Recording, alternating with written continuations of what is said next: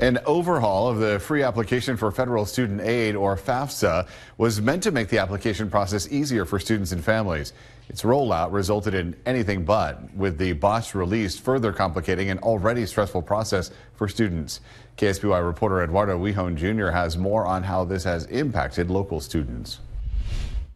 In your community of San Luis Obispo, I'm Eduardo Wijon Jr. As the new school year gets underway, some students at Cuesta College have been experiencing delays in their financial aid payments. Cuesta College officials say due to ongoing technical issues in the 2024 to 2025 FAFSA changes, their financial aid office may experience delays in processing student eligibility awards and disbursements. I go in and get help to fill out my FAFSA because it can be really confusing, and it's a new system this year, so there's been a lot of people who need help filling that out, and then now students are coming in and asking like when the financial aid is going to be dispersed. Savannah King is a mother of two and a scholarship recipient attending Cuesta College. She's a part of the Extended Opportunity Programs and Services and has reached out for assistance when applying for financial aid. King says she is still waiting for one more grant and is worried about its arrival. Without those scholarships, I would have been like way more affected by the delay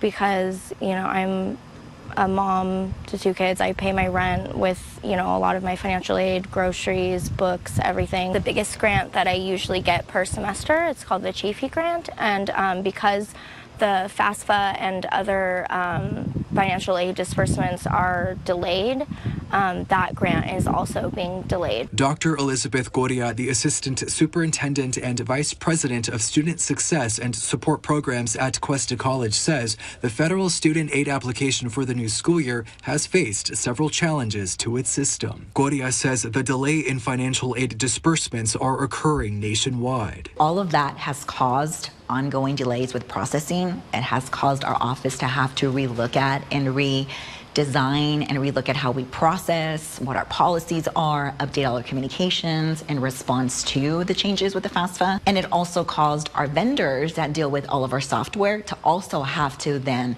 fix their platforms in order to respond to the changes. Dr. Coria says students who were not selected for verification on their federal student aid application received their disbursement a week before the semester began. However, students who were selected needed to provide government-issued documentation. She says part of the process for verification is to mitigate financial aid fraud. Students that were either selected for verification by the Department of Ed or have to follow up with any documentation, those were the students that are really getting impacted. Other Cuesta College students told me about the challenges they are facing. For the Pell Grant, right, they gave me the specific days when the funds were supposed to be distributed, but that's been well past for about 10 days now, and I was like, okay, I'll just be patient. But when I try to go to the FAFSA or the financial aid on Cuesta's portal and go home, it just says like can't load page. It's always been like super difficult to get like my stuff through, especially because like my parents are undocumented.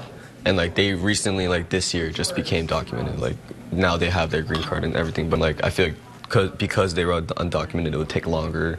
Sometimes like I wouldn't even get my financial aid until like the second month of school sometimes. Goria says students who have not yet paid for their classes will not be dropped and will have a hold placed on their student records. Cuesta College financial aid disbursements are scheduled every Tuesday, and students can check their student account on the My Cuesta portal to confirm that their aid has been dispersed. In San Luis Obispo, I'm Eduardo Wijon Jr., KSBY News.